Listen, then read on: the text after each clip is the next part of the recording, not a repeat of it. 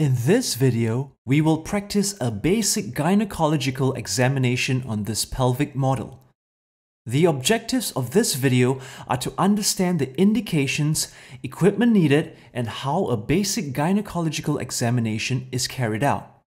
The gynecological examination is used to assess the internal and external genitalia as well as the urethra and rectum if indicated.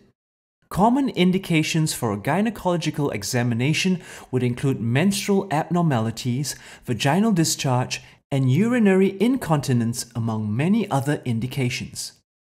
For gynecological examination, the necessary equipment includes a speculum, an adjustable light source, and swabs or smears if necessary. Specula come in different sizes and types. Smaller speculums would be used for nulliparous or postmenopausal females, while larger speculums would be used for multiparous females or those with a larger size. Plastic specula are single-use and disposable, while metal specula can be used multiple times with sterilization between each use.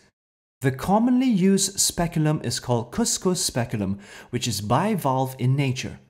The Sims speculum is a single-valve speculum that is usually used in the operating theatre. Before carrying out the examination, informed consent should be obtained from the patient. For male providers, a female chaperone must be present in the room during the examination.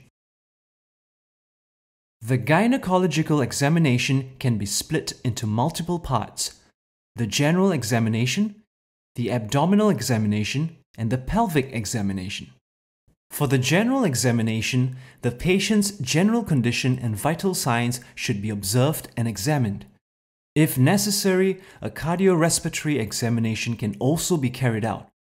In female patients, it is optimal to perform a breast examination if the patient is comfortable as an opportunistic screening, as missing a malignant breast lump can affect the management and outcome of the patient. In terms of exposure for the subsequent components, the patient removes her clothing from the lower half of the body. Once she has prepared herself on the examination table by lying supine, we will begin with the abdominal examination. The purpose of the abdominal examination would be to palpate and detect masses arising from gynecological structures. The ideal exposure for the abdominal examination would be from the xiphisternum to the pubic symphysis. The regions below the pubic symphysis would be covered for now in view of the patient's modesty. Before starting the examination, perform hand hygiene. Firstly, inspect the abdomen for any obvious masses, distension, and surgical scars. After inspection, ask the patient if she has any abdominal pain. If abdominal pain is present, begin palpation from the area furthest away from the site of discomfort. Palpate the abdomen to check for any tenderness or masses. While palpating the abdomen, look at the patient's face to check for expressions of pain or discomfort.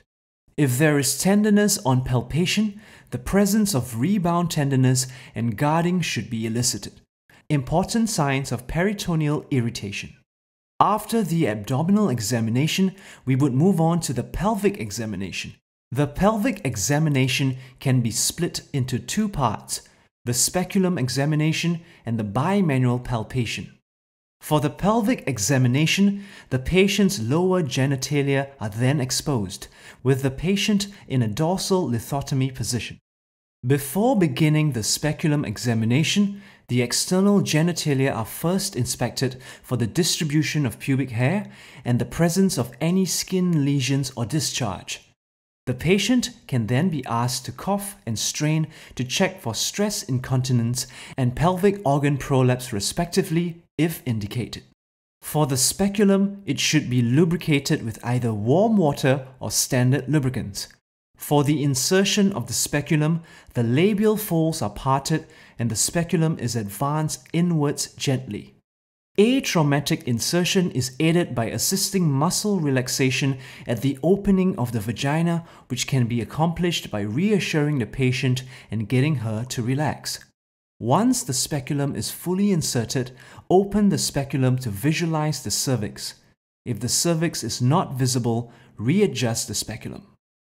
Once the cervix is visualized, the knob can be turned to make the speculum self-retaining. After that, check for the cervix's position, size, and for the presence of abnormal cervical lesions, masses, or bleeding. The vaginal wall should be inspected for its color, moisture, and the presence of rugae. Any vaginal lesions and bleeding should also be noted. Relevant procedures such as a pap smear or vaginal swabs can also be carried out at this time. When the speculum examination is complete, unwind the self-retaining knob and remove the speculum gently to not cause discomfort. For the bimanual examination, the lubricated gloved finger is inserted into the vagina along the vaginal axis. The cervix should be felt for its position, consistency, mobility, and tenderness. After that, the posterior fornix should be felt, and a bimanual examination would be performed to assess for the size, position, and mobility of the uterus. The presence of tenderness or any abnormal masses should also be noted.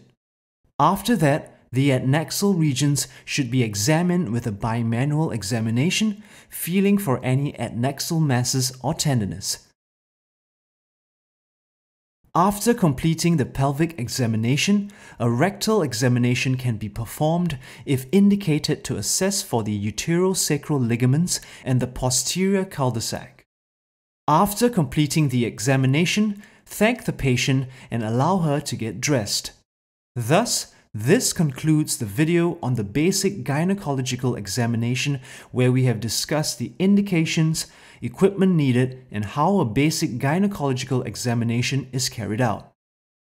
Quiz time. Question 1.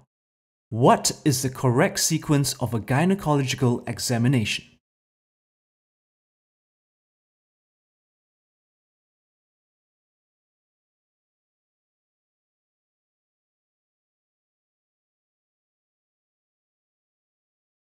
Question 2. Procedures such as an endocervical swab can be carried out during a gynecological examination?